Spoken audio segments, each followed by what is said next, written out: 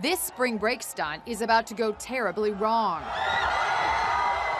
19-year-old Haylee Hoefgen, a pre-med student at the University of Kansas, was having a great time on the beach in South Padre Island, Texas, when she thought it would be a great idea to climb a flagpole. I had seen these other girls trying to climb it, and they weren't making it very far, like 5 feet off the ground.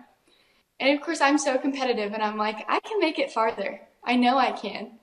And my friends are such enablers. They're like, yeah, you should do it. Unfortunately, her luck ran out when she almost got to the top and the pole came crashing down. I felt the pole kind of turn a little and my body went to that side.